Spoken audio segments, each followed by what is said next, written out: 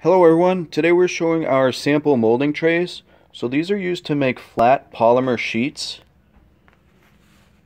Something like this that would then go on to be cut with a cutting die to make ASTM style dog bone stamples. So these would be used for tensile testing.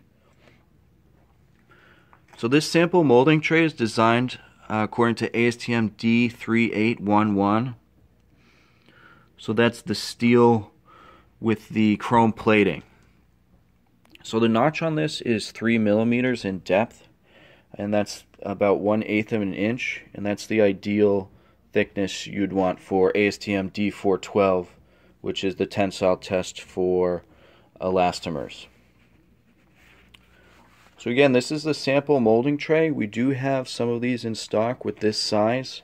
This one is 150 millimeters by 300.